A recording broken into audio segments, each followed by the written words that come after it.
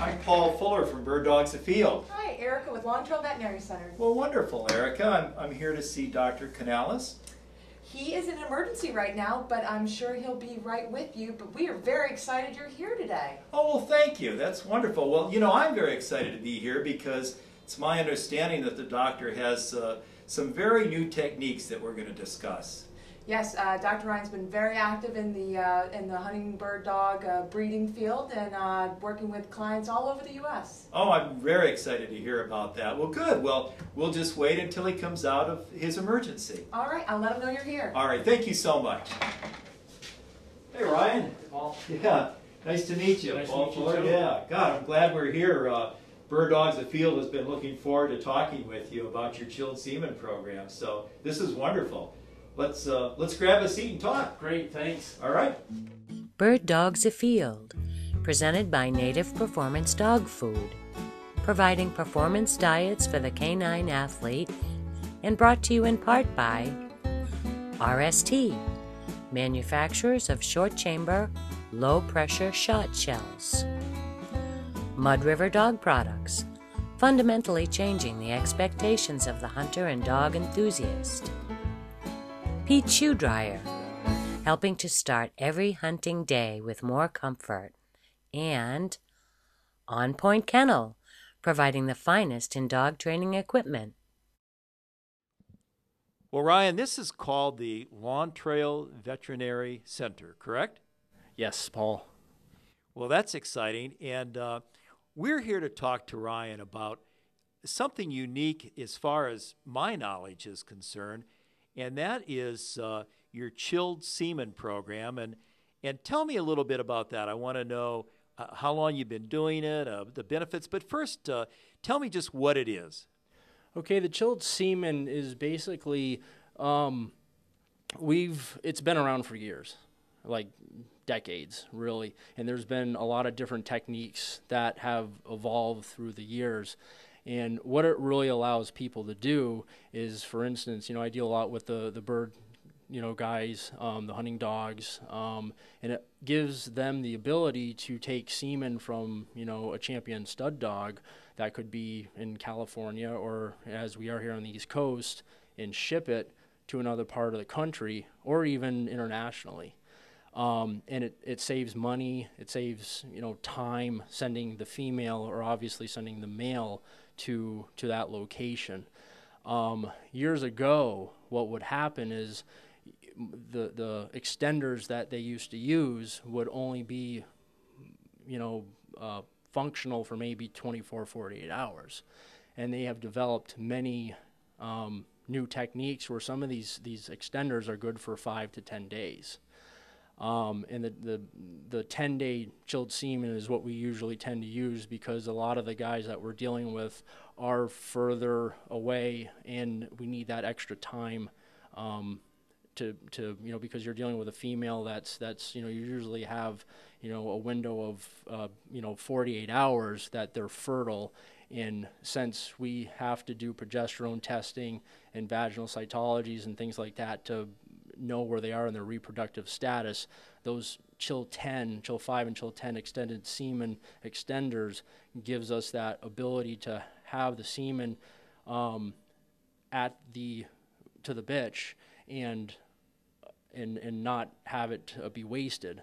So if, for instance, a female was in season and she was meant to be bred on Monday due to shipping and time periods, lag phases, you'll have 3 or 4 days or 5 days of that time period where you still can have close to 80-90% motility and activity as the semen is concerned to get these dogs bred. Now, and this shows you my naivete here with this, but what is an extender? An extender is basically a solution, okay, that gives the semen, the sperm, the ability to be nourished and be preserved. And what we use when we call it chilled semen, what you're doing is you're taking the metabolism of the sperm and you're slowing it down, but you're not shutting it off completely. You're not putting it into a state of of non-function, and it slows it down. So if you slow down that metabolism, it gives that semen the ability to last a little longer, versus if you didn't put it in an extender with any type of protection for the chilling or the nourishment, that semen would die. If you just leave semen out for, if you left it out for a few hours, eventually your motility is going to go down. The viability of the sperm is going to be very, very low. And if you shipped it out with any extender, then it wouldn't be viable at the other side of the shipment. So basically, hence the name extender, extends the life. Right. In the two different types of extender we use, one actually has an egg yolk in it, and the egg yolk helps protect the semen itself and give it a little bit of a nourishment. So let me think this through a little bit with you, or talk it through with you.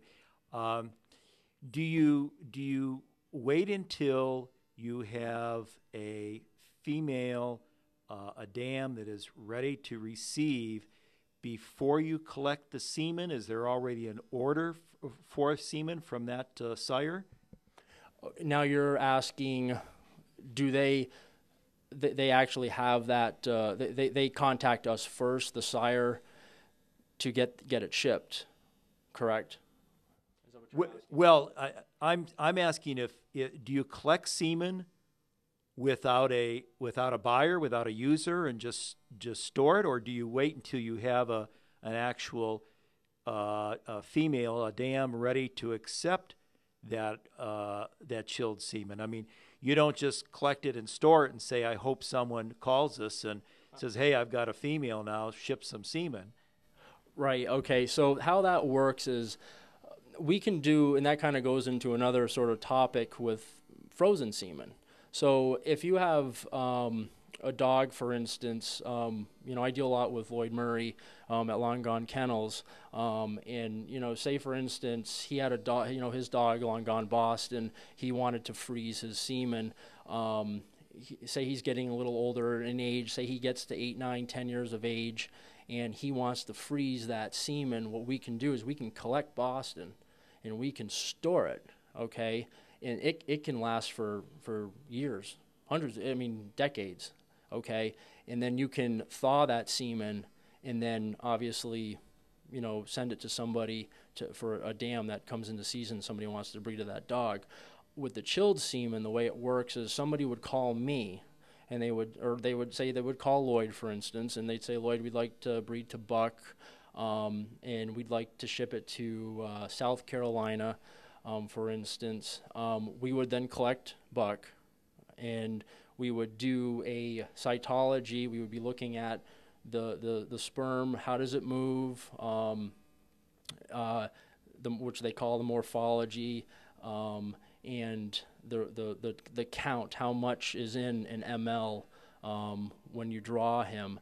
And it goes by millions and billions, okay?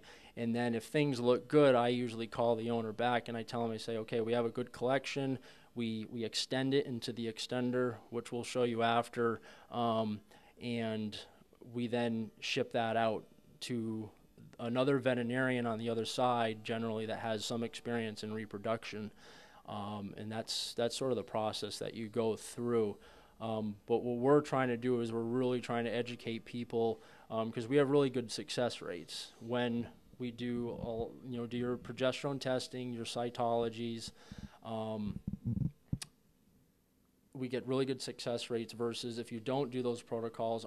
What we have a problem with is a lot of people will call us the day before or 2 days before when the female's ready. They think she's ready. And that's when we don't have as good of a success rate. So it's collecting and basically sending it out on an order for the chilled semen. Okay. Well, that's what I was wondering. There has to be a shelf life to chilled semen, so you just can't wait for the order. You have to have one. So you've collected semen from the male. It looks good. Things look promising. And so what do you tell the owner of the dam that has this female, what do you tell them that they have to do? Okay, just to kind of get back to the shelf life. The shelf life is generally between 5 to 10 days. It depends on which extender you use. But when we collect it, what do we tell the owner, the client on the other end? Is what we try to do is we like to educate them and speak with them before we even ship it, because if there's any communication or breakdown in coordinating the shipping and having the proper person doing the insemination on the other end, that's where things fall apart. So what I usually tell the owner on the other end is I say, to get a really good success rate, I kind of go over the reproduction system of a dog, because it's a lot different than, other animals. And we discuss, the fertile period that I was kind of talking to you about a little earlier, and tell them how critical it is that, a female will come in season, and, the typical textbook is 21 to 28 days. They bleed and they swell and, they flag, and that's sort of the typical scenario. But it's really crucial, out of those 2 to 3 weeks, a female may flag. She may show that she's going to accept a male, but her fertile period is really only lasts about 24 to 48 hours, maybe 3 days if you're lucky. So that's that window that we're really trying to determine when we do our progesterone testing. And so we want to make sure that they're on board and that the veterinarian on the other side understands that as well, and we try to help educating them if they don't have a lot of knowledge in the reproduction. Well, we just took a very short break. So Ryan, we were talking about the female, and I think that for a lot of amateurs, that would be the hardest part. I never realized, and I grew up in the home of a veterinarian, and we used to breed dogs. But I never realized the window was so short. So that's really important, isn't it? Yes, Paul, it's very important, and it can be frustrating for us as the veterinarians and for the clients, because I know I'm being a little redundant, but people do, when we do. I mean, I raised beagles for 20 years, and then I got into the setters. And so I've been into the reproduction for quite, sort of community for a long time, and we do know our dogs, but the problem is that there is that very, very short period. And now when I talk about that, the confusing thing is that a lot of people say, well, my back, the dog across the street, the cross mixed dog just jumped the fence, bred the female, and they always get a litter of puppies. And then you and I are trying to breed championship quality dogs, and we're struggling sometimes, okay? Yeah. So what can happen is when you're doing side by side, and what I mean by side is some guys don't like to do natural service or breeding. They like to collect the male and then literally do a side-by-side. You collect it, and then you inseminate the female, okay? There's no extender or anything involved, maybe some insemination or AI fluid to mimic prostatic fluid. When you do it's a little more close to the natural service. But when you're dealing with chilled semen doesn't last that long in the female, versus natural breeding where they have a tie. I mean, they've noted semen can last in the female for 5 to 6, 7 days. It is awful long, and I kind of I have my thoughts on how true that is. But when you're dealing with the chilled semen, yeah, they have research that's shown that it can last longer than we sometimes think. But with the chilled semen, it really only lasts. If it lasts a few days, you're doing well. So you don't have that time period, is length. You don't have the room for error that you do with natural breeding. The room for error goes from this distance to sort of like this. Well, this is really interesting. Now, you mentioned that the chilled semen technology has been around for a long time. Again, tell me right now what improvements there might be over, say, 10 years ago, and why the sporting dog industry or the pointing dog, which you and I deal with, the pointing dog industry, hasn't embraced this earlier? Is it just that no one has taken the initiative, or what is it? Again, is there new technology, and is this fairly new to the pointing dog industry? From my knowledge, it does seem like it's hard to explain if it's new or not. It's not really new per se, but I think it's becoming more accepted could be the word maybe to use. People like Lloyd, for instance. Lloyd asked me about it. He really didn't have a lot of knowledge or information about it, and he asked me because somebody asked him about, hey, can we ship some semen from Boston? And he called me because he knew I deal a lot with that sort of stuff. And what happens is it really started with the show breeders. I mean, they ship semen all around the world all the time. And I just don't think the breeders, the hunting guys, pointing guys really got that involved with it. And I don't know why they haven't started doing it sooner than later, so to speak. And is there technology today that is better than, say, 10 years ago? Yeah, the technology today, like years ago, we used to collect them differently. They used to use a sleeve, sort of like a baby bottle sleeve. Some people still use it. They use the old rods, and they, the typical thing is you collect it. You collect the more the better. Is the old school.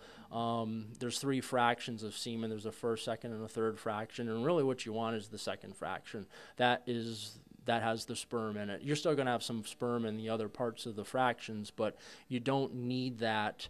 It actually can contaminate your sample when you're doing chilled semen. You really want that second fraction. So the technology, the way we collect dogs nowadays is totally different.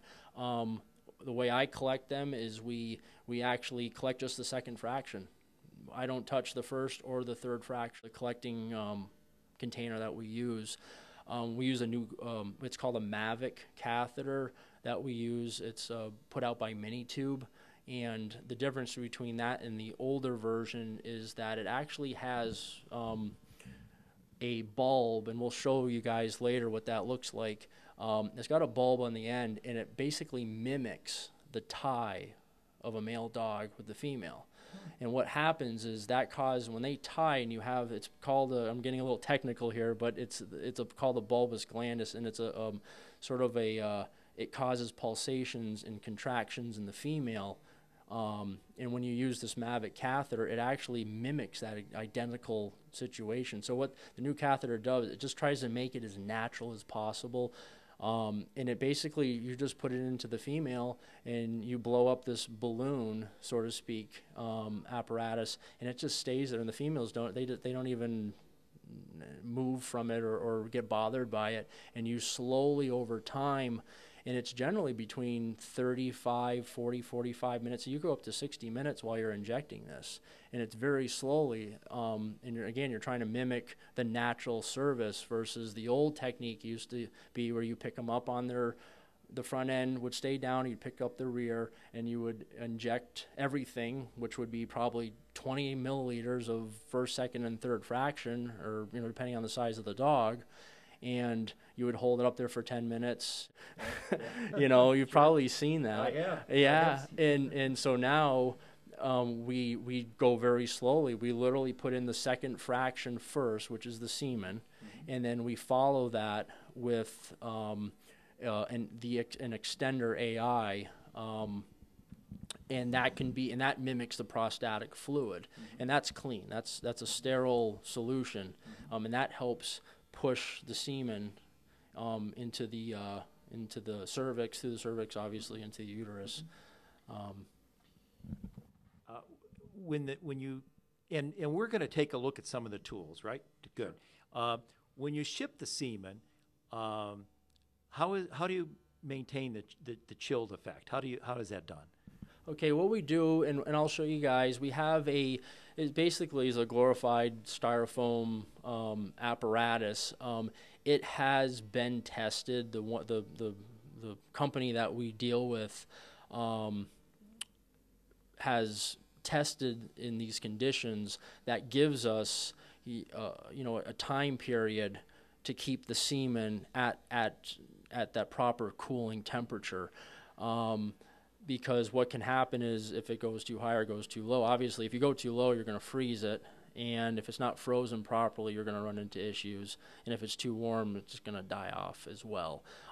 So basically what you do is after you chill it, and I'll show you guys later what we do, basically sort of the step-by-step process of what we do. Once we get it into our egg yolk or into our extender, we then put it into a refrigerator and we let it chill for 2 hours. Okay? And then after that 2 hours, I take my styrofoam container, and there's it looks just like your ice packs you have in your refrigerator. And there's 2 of those in there, and there's a little conical vial that you put the tube that has the semen in it. So there's the temperature can't fluctuate. And then you put that in there and you close the cover and you send it out, bring it to FedEx, and we like to overnight it. That's the best way to do it. And I always talk to the airlines and make sure that it's going to be in a controlled temperature sort of quarters. You generally don't have to worry too much about that because it is protected, but we still, some of these dogs, these stud fees can be anywhere from $1,000 and up, depending on who you're dealing with. So you want to, you're looking at quite a bit of money. So you want to make sure it's preserved and shipped properly.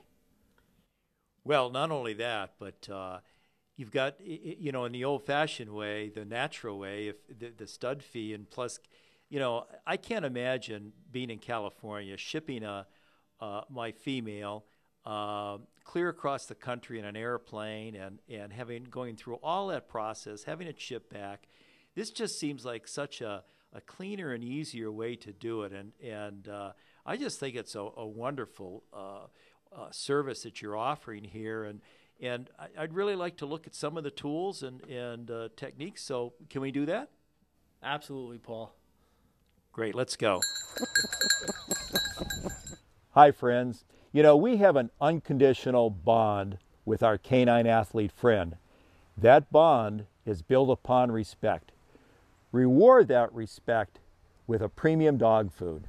My choice is native.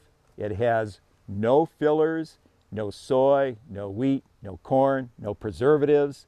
It comes in 4 levels of fat and protein to meet the stress and activity level for your dog. Make the switch today. Native Performance Dog Food. Your dog will be happy, and so will you. Okay, we're just going to look at some of the tools we use for doing our chilled semen techniques. As we kind of spoke, when Paul and I were talking earlier, I'm just going to kind of run through what we do. As we talked before, we like just to get the second fraction. And to do that, we now, with the sort of advanced technologies, Minitube has done a really great job on manufacturing these these sort of non-sperm killing type materials. We have different colors, and one is for a first fraction. This one would be for a second fraction, and then this red one would be for your third fraction. What I tend to do is we just kind of make it simple, and I just use one, and because we know we've done it for years now, we just basically get our second fraction, and you take one of these little conical vials and you just put it on there and you get your technique right, and you usually get a couple mLs of second fraction, and you look at it, you do your sort of quality testing under the microscope after you do that collection.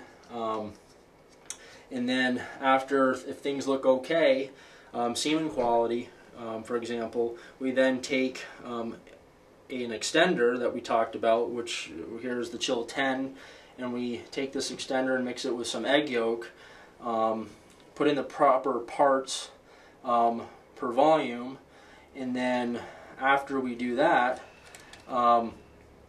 we then have a refrigerator that we keep at 39 to 40 degrees Fahrenheit, which is really critical for chilled semen. And what I do is, because as you open these refrigerators, opening and shutting the refrigerator, you're going to fluctuate your temperature. So what we do is we have a little jar. It's no more than just a little chicken noodle soup, coffee cup sort of thing. We fill it up with water. We put our chilled semen in there and we leave it there for about 2 hours. And then after that's been in there and is chilled for 2 hours, I can then take this styrofoam container, and we basically have your freezer packs. You put one on each side, and there's another vial that you put your semen in, and you close this up. You put it in here, and you basically, I always send a little extra AI extender there for the client on the other end, and we close this up and you ship it out through FedEx. On the other side, when they receive this, the veterinarian on the other side will remove the contents, and we'll do a check on his end, and we always keep a sample on our end as well, for verification that things are still viable. And then when we go to inseminate, we basically use these little pipettes. Now this is actually more than just a syringe that you would use for vaccinations or injection therapy, sort of speak. There's no rubber on them. It's all plastic. And the reason we use these is because if you get rubber or any type of things that will kill the sperm, then obviously you have a decreased succession rate with your AI. So we get these specific syringes. And you basically open your vial that has the semen in it. You draw your semen out. Depending on which semen you use, sometimes you can actually spin it and re-extend it if you do find that it is a little contaminated. But if not, you don't need to. You can just put in the whole entire contents, chilled semen, extender all in one, egg yolk into the female. And we use this catheter that we spoke about that has this bulb on the end of it which mimics the tie. And you just blow it up, which I have already done, and your semen is in here in your syringe, and you basically just insert this into the female, hangs out of her, and they never have any issue with it. And you literally just over 35, 40, 45 minutes just slowly inject it. After that, sometimes we'll add a little AI culture medium suspension to make sure we flush out this tube. And that's really about all it is. And then we wait the 65 days and hope for good news from the client on the other end. Folks, we've had a wonderful visit to the Long Trail Veterinarian Center here in Williston, Vermont. We visited with Dr. Ryan Canales. Ryan, thank you so much for all of your time. Thank you too, Paul. I really do appreciate it. Good. Okay. And his very supportive wife, Erica. Thank you so much. Our pleasure. Wonderful. We really enjoyed our visit. Thanks for all of your advice, and we'll keep in touch. Thanks, Absolutely. Paul. All right. Bird Dogs Afield, presented by Native Performance Dog Food, and brought to you in part by RST Shot Shells, Mud River Dog Products, Peach Shoe Dryer, and On Point Kennel.